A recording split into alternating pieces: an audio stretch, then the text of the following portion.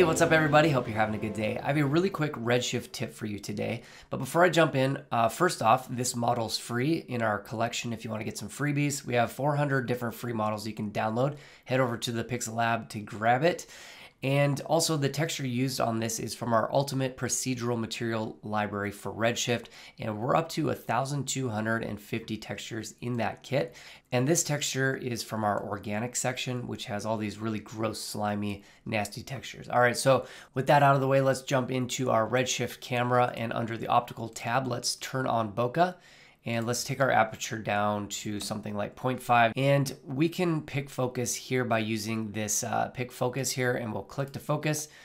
And you can see that we can grab focus on the back or the front.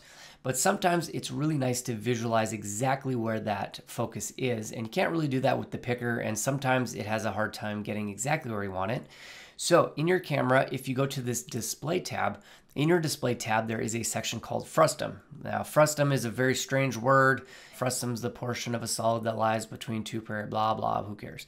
So under Frustum, which is a great word, there is a focus plane. And if we turn that on, you'll see that in our viewport here, we have a display plane.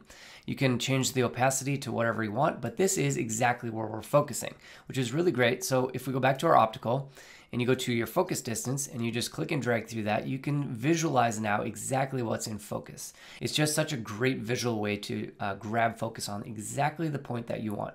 So if we want it right in the front here, we can drag it till it's right on this spot right here. So I find myself using this all the time. Super handy little feature. So back under that display tab, if we turn off that focus plane, we also have this composition twirl down, and we can turn on overlays. So we can add our rule of thirds here. And this is a really nice way if you're kind of setting up your composition, you want to have your rule of thirds. We also have some things like our golden spiral if you want to take some inspiration from nature and make things really hip to the natures.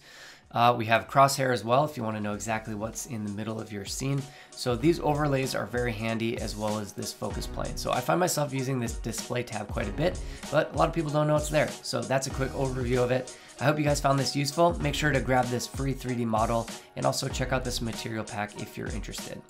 I hope you guys have a great day. We'll talk to you next time. Ciao.